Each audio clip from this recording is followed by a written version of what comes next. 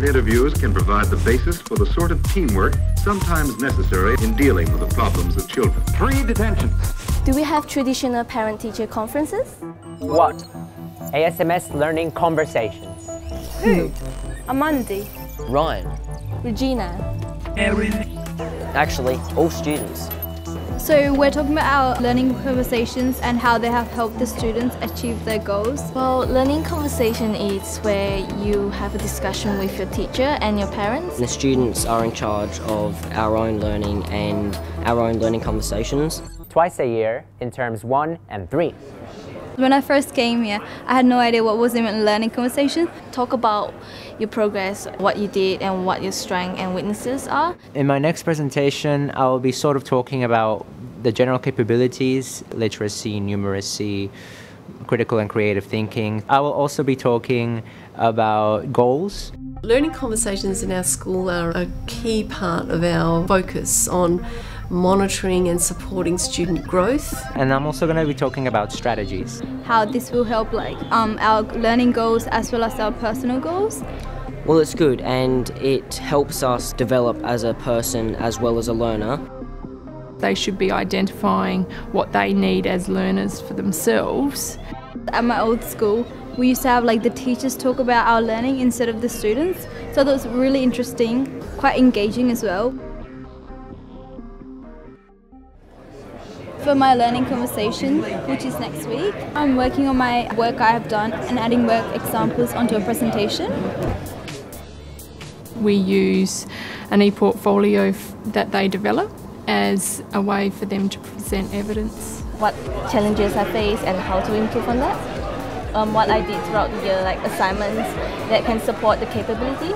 They also use the Australian curriculum capabilities as a way of framing and reflecting on their learning against each of those 7 capabilities. I feel very pleased with my work that I've undertaken this year.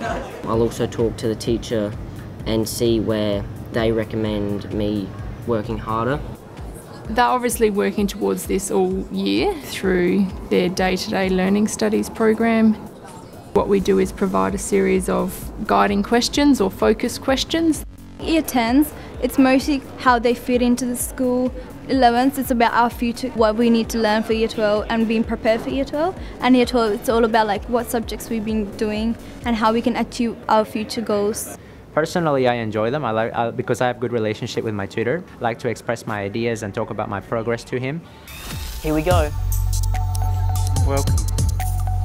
Hey Jules, how are you? Have a seat, please. So there are a set of skills that we develop. I have 2 strengths. One of them is time management. The second strength is independent learner. That awareness enables them to take control, to take agency of their learning now and in the future. It helps them see themselves as a whole person, which is a really important part of our program.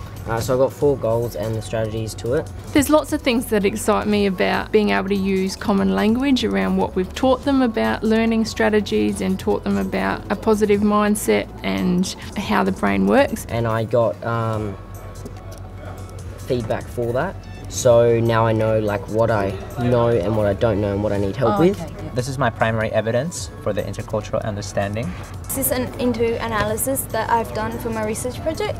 I've developed my literacy capability through this, as I was able to interpret information from my primary source.